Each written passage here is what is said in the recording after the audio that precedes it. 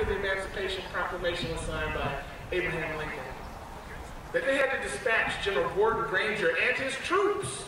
They didn't just send one brother. They had to send the army. You hear me?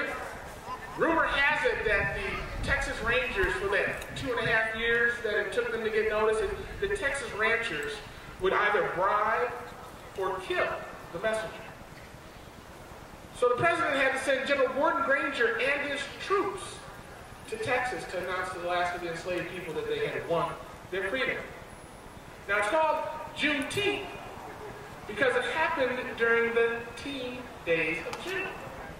So maybe he was in Dallas on the 13th, and in Fort Wayne on the 14th, and then on the 15th he hit Houston, and then finally arrived into the coastal town of Galveston, Texas on the 19th of June, and announced to the last of the enslaved people that they had won their freedom. You know, we are the children of those who chose to survive. Can you feel that? We are the children of those who chose to survive. Remember, they came to the continent of Africa and they stole our kings and queens. They threw us in the hulls of ships like sardines and treated us worse than cattle. Along the Middle Passage, thousands upon thousands of us died, some by choice, many not. Then they arrived in the continent of North America into the peculiar institution of slavery, where things got even worse. Then those who survived slavery to be freed in 1865 had to deal with Jim Crow, lynching, the Ku Klux Klan, water hoses, voting rights. It hasn't been hard. It hasn't been easy. Fire hoses and dogs were the norm. Fire hoses and dogs were the norm.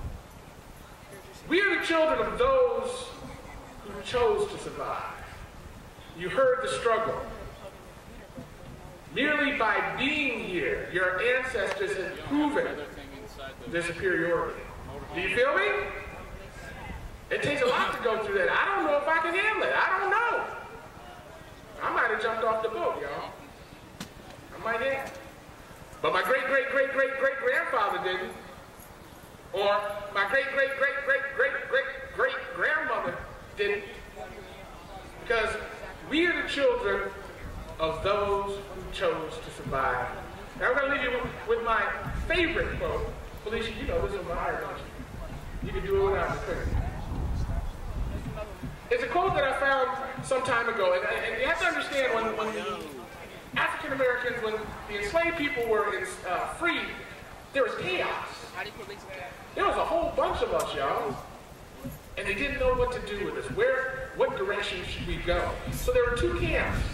We had Booker T. Washington on this side, and W.E.B. Du Bois on this side. Booker T. was saying, listen, we need to get our act together. We need to open up some business. We need to get us some farms. We need to develop some factories. And we need to get commercials and empower ourselves economically. And W.E.B. Du Bois, he wasn't down with that. He said we needed to get educated. We need to get an education. We need to get involved politically. We need to become mayors and governors and senators and representatives. We need to empower ourselves politically.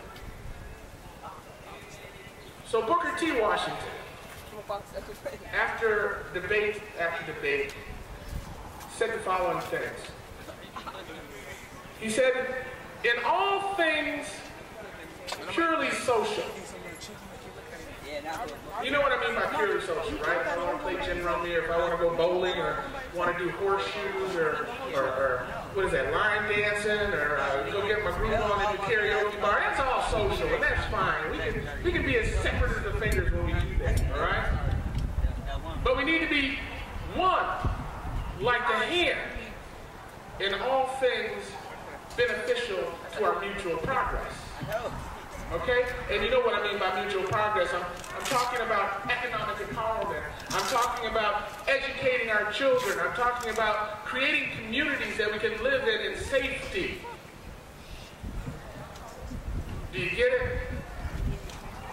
all things purely social, we can be as separate as the fingers, yet one as the hand in all things beneficial to our mutual progress. Don't go away. There's more Juneteenth after this. All Black America come together for Juneteenth. Celebrate our freedom day. Leaders need to be unified. We got a lot of talent coming down this evening. We want you guys to stick around. Those of you at home that are watching, shame on you. What they say is they either killed the messenger or they bribed him off so that way the slaves didn't find out. If the Son makes you free, then you're free indeed. You don't have to be in bondage. We love the Lord so much that we are willing to step out and be part of our community. But I am waiting, I'm waiting, I'm waiting for the opportunity to present yourself so I can introduce myself. Hello, hello. Join the village. Hi, my name's Paul Herring Jr. and my dad said he'd pay me $25 for every person I got to come down and join the village, whatever that means. So I figured I'd just come on TV, smile real nice, and ask you guys to come down and join the village.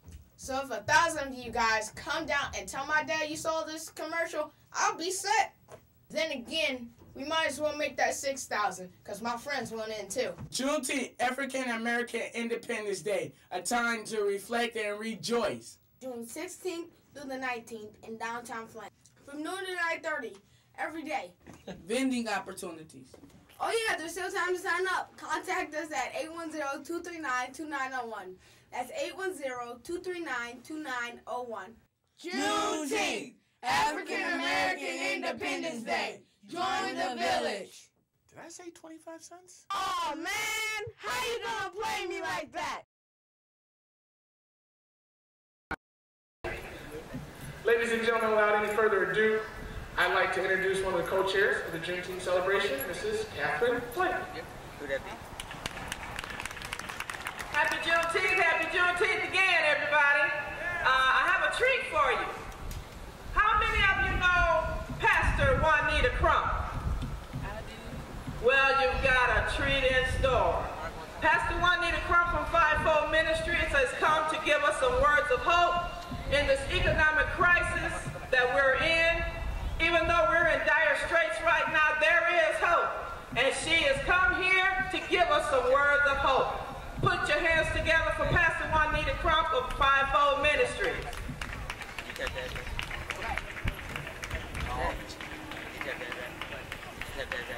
What did you ask me that when I said? Good afternoon. I'm not upset that nobody knows who Juanita Crump is. In fact, when she said that, I had to turn around and look to see who she's talking about.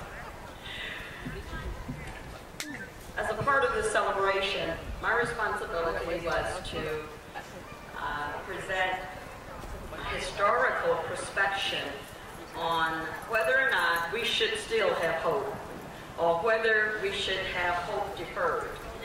As I heard the young man talk about history and the sacrifices that was made for our forefathers and mothers, I'm reminded of something that is critical. And that is, they never, in spite of their situation, they never lost faith